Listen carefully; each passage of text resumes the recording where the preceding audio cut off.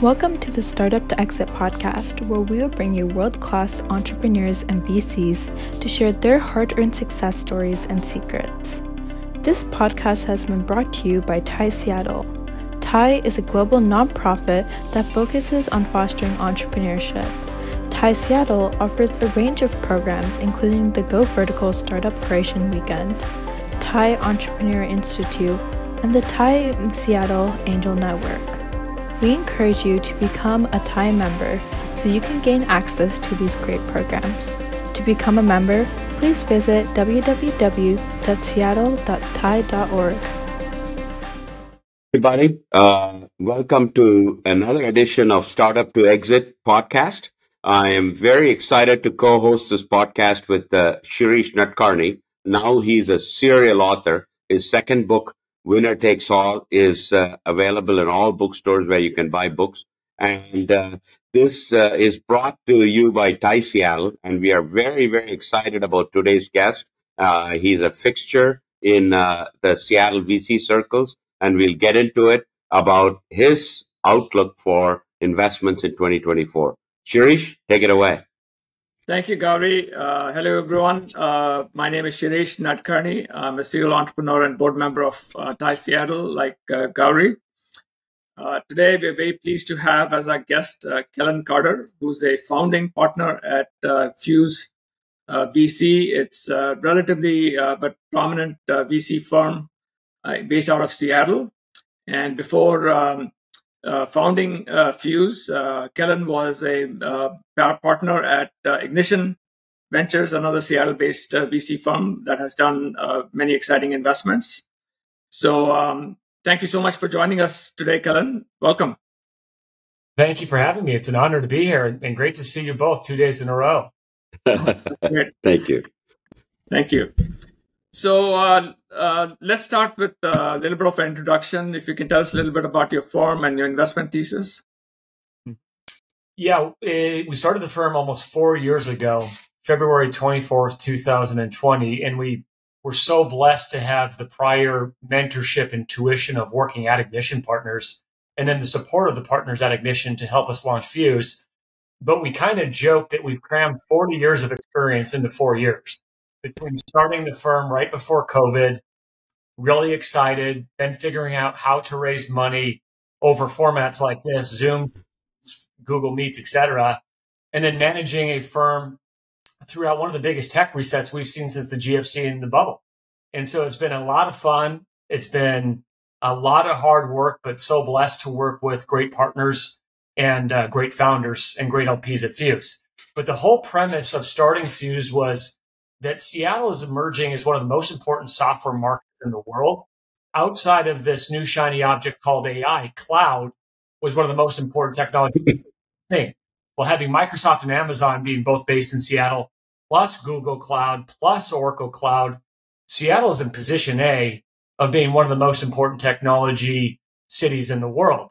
And now with this whole AI momentum that we're seeing, it's also in position A. And so our thesis in starting the firm in early 2020 was that there are going to be a lot of very promising companies and founders starting exciting businesses here. And that by building a firm with our ages and our longevity of wanting to go do this for the next 30 years, we would be the right time, right place, right city. It was all coming together. And so we started the firm and we had a thesis of in building a firm that, why Fuse? How do you have edge? How do you reverse engineer really good returns by building the best product for founders? And so we built this LP community, 300 strong, of executives of every single company you can name here in the Pacific Northwest. And the trick is that we engage our LPs to be supportive to our founders. And one of our LPs described it as the best form of collusion he'd ever seen. But the whole purpose is bringing the best product to founders in the form of talent, in the form of customers, in the form of advisors, so we can be part of those companies' journeys and be one of the most supportive partners. We also founded the firm on the premise that enterprise software is one of the most important categories. And then that's what we're going to be investing in. All B2B software, all vertical, and that includes vertical software, includes horizontal enterprise software. And yes, both of those include AI.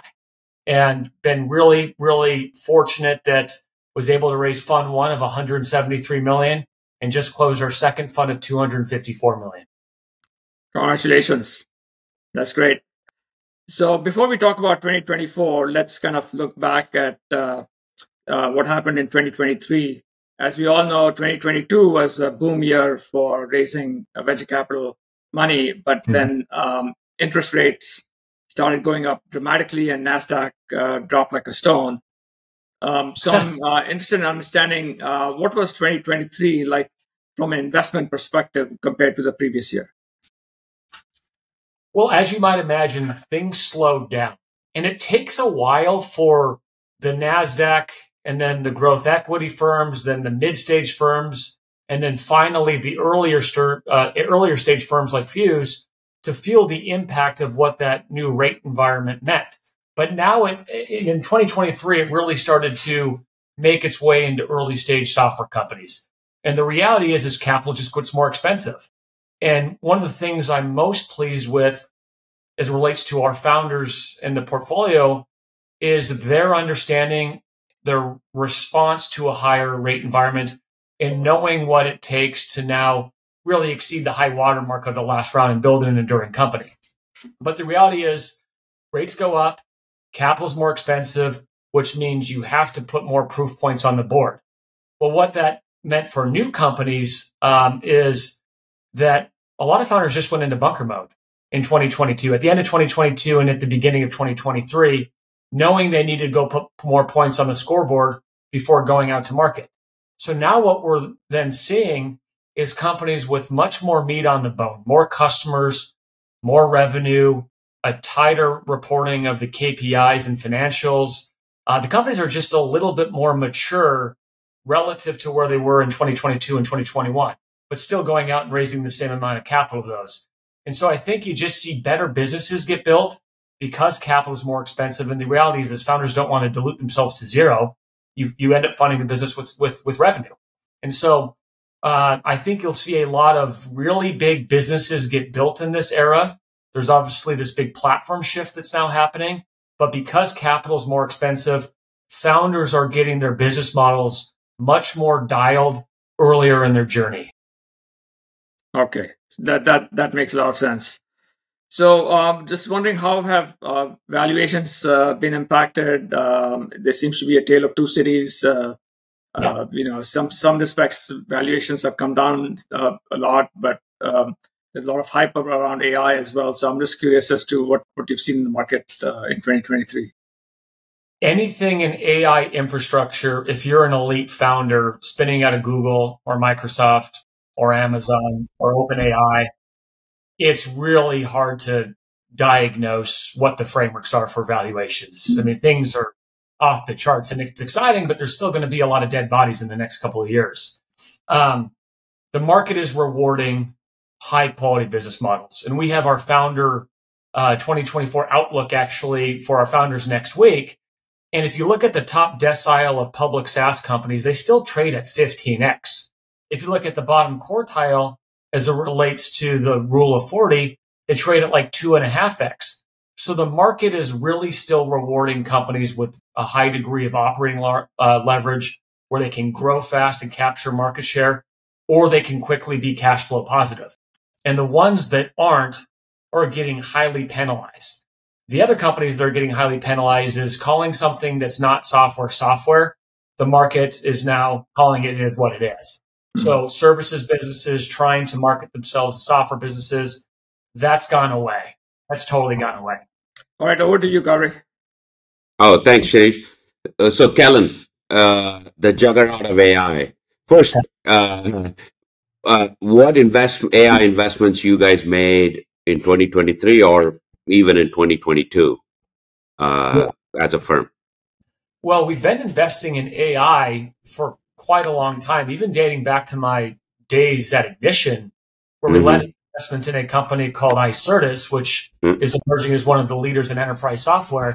Well, it's an enterprise contract lifecycle management company. And a fun fact about Icertis, we closed that investment leap day of 2016. So the company's really like 2.5 years old, or a year and a half years old. But the the premise about that investment was there's a ton of data inside of contracts.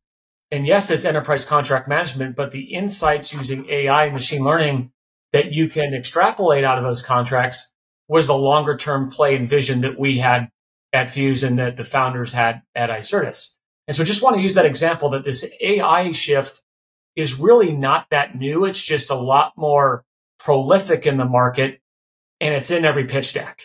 But where you're seeing us invest in AI today is in a lot of vertical oriented solutions. AI is part of the value delivered in generally what is vertical markets. That's an area that we really like. And a great example of that in Fund 2 that we made investment in earlier this year is called Quandary. And they're doing RPA for the insurance brokerage industry, helping with doc automation, renewal automation, extracting data in the insurance documents and making sure that data is synced with the existing systems. But it's very vertical specific, which makes it harder for one of these broader platform LLMs like Anthropic or OpenAI to do anything because it requires domain-specific knowledge, domain-specific workflows, domain-specific data. So we really like vertical solutions with AI is a big part of the component. We did just make an investment that was leaked to the press in a company called Griptape AI, ex-Amazon executive, third time he's founded a company. And what they are developing is software for instrumentation of AI inside the enterprise grade. The reality is, in most AI scenarios right now, all the usage is done with SMBs or in innovation/curiosity budgets inside the enterprise. It's not really becoming trusted infrastructure. And if you look out there, many of these companies, especially banks, are essentially eliminating anyone's ability to use ChatGPT or OpenAI because there are concerns about what people are doing with the data. And of course, you don't know what some software algorithm might do if it hallucinates. And so there's been a lot of restrictions. Well, what Kyle and the Griptape team are now doing is helping bring AI models into the enterprise with appropriate and proportional guardrails. Who can do what, with what access to data, and with what models with a higher degree of accuracy with the specific model. And so it's essentially helping bridge that trust gap for real business scenarios that just doesn't exist today. So that's one example of a super stellar founder spinning out of an elite company here, Amazon, and helping bring AI into the enterprise in a highly thoughtful way. So just to expand on it, so when you look forward to 2024, you're doing a lot of vertical applications that are AI enabled, as opposed to just fundamentally saying, I'll build an app, etc. Where in the B2B space, as you correctly pointed out, enterprises are both skeptical, scared to excited, somewhere in that spectrum, right? And how do your thesis and therefore your founders, or how are you guiding your founders to think about go-to-market and the basics of getting a startup off the ground, right? Product market fit, go-to-market, because there's a lot of frothiness in this AI thesis at the moment. Yeah. Well, there's a couple things, and there's a lot to that question, so I could go on all day long. One is you've never seen the incumbents move faster or announce new products faster than Microsoft and Google and Amazon have in the last year. You haven't seen a reaction or a behavior like that from incumbents with vast distribution, building and announcing and creating noise in the market, or creating actual real valuable products. And so one of the things that we're constantly talking about at Fusion with our companies is what do the incumbents mean to you in the future? Are you part of their product roadmap, or are you highly durable and defensible against a announcement from a Microsoft? And so it's beware of the incumbents is kind of the theme for 2024. And how do you have defensibility and durability with your customer base as you're going to market? The second piece of that question is people are excited and scared at the same time. It's a fun place to be. And figuring out what are those early scenarios of use that might not be the long game of what you want to build, but you can show demonstrable value with AI, with solutions with your customers, and start to build trust. I think the key word, if you're a customer doing anything in AI and a vendor doing anything in AI, is how do you establish and build trust? And trust is earned, it's not granted. And so what are the early solutions and value you can deliver, albeit knowing there's a longer term play to build that trust? I think the reality is there's going to be a lot of mistakes made. There's going to be a lot of scenarios where software did something that, essentially pisses off the customer. So building trust is a really key element to go to market in 2023 and extending into 2024. The last thing is we're guiding our founders is just assume budgets are still going to be tight. Procurement's kind of the superhero right now, and that sales cycles are going to take longer. And so we're working really shoulder to shoulder with our founders to help make sure these budgets have the appropriate assumptions, the forecasts have the appropriate assumptions, and just making sure we're all sober and staying close to the metal on how enterprises are bringing AI and adopting software, especially in 2024. So let's just kind of take a macro outlook on 2024. It's an election year. The economy is going to do what's going to do. So first is, what are your expectations for 2024 from a macro level economy perspective, given that it's going to be an election year? Yep. Well, the election year is always the variable. It's impossible to predict. And it always causes, humans like certainty. They don't like uncertainty. Elections create uncertainty, and the natural reaction when there's any uncertainty is to generally pause. And so just prepare for enterprises and companies to just move a little bit slower because of this thing called the election, which creates uncertainty. The other thing that I think is really important is I think we're getting close, if not have hit the ceiling of where interest rates will stabilize. But I think for a lot of the excess spending, whether it's the investment in the crazy cycle we just went through, plus the government spending, I think rates will have to stay fairly high for a little bit longer. They might not go up, but they're going to have to stay at a current rate or close to it throughout most of 2024. Do I see us getting back to a 2% interest rate environment or 3% interest rate environment by the end of next year? No. And so preparing for rates to stay where they are, for that to, of course, impact the capital markets the way it does, especially private equity, that's a good, safe starting point. Prepare for that, but hope it gets better. So given that thesis, how will it affect the pace of your investments in 2024? Just as a VC, you guys plan number of investments. How is that going to affect your pace of investments? Is it changing, same? What is it? We're staying the course. And a big part of that, Gary, is when we're investing in a company, the journey, if we get it right, and we're super fortunate, is generally longer than the U.S. marriage, the U.S. average length of a marriage. It's like 10 years. We have no idea what the markets are going to look like 10 years from now in 2033. We just have no idea. And I think keeping the steady course and the pace of investment is something that we're planning to do throughout 2024. We are very much in business. We will be very active. We're excited about the resourcefulness mixed with the innovation cycle we're in. I think a lot of great companies are going to be getting built and started in the next few years. So quick rapid fire. What would be a focus for 2024 from a pure investment perspective? What are you looking for? And you'd say, yeah, that's our bet. Vertical software enabled by AI. That is something we're really, really keen on. It's where there's going to be more durability, more pricing defensibility, and you're going to compete less with the scary incumbents. So last question, Kellen, most important. One prediction for 2024, and we'll come back to you in 2025 and play this and then record the next one. So you're saying your words. We just want to know the prediction, that's all. I come from a land of astrologers, so I love predictions.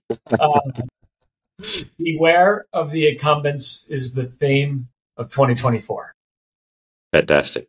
Thank you, Kellen. Appreciate you taking the time to talk to Shirish and I for our podcast, Startup to Exit. Thank you very much. It's always an honor to have the time with you too. Thank you, Kellen. Thank you. All the best for 2024. Yes, you too. You too. Thank you for listening to our podcast from Startup to Exit, brought to you by TiE Seattle. Assisting in production today are Isha Jain and Mini Verma. Please subscribe to our podcast and rate our podcast wherever you listen to them. Hope you enjoyed it.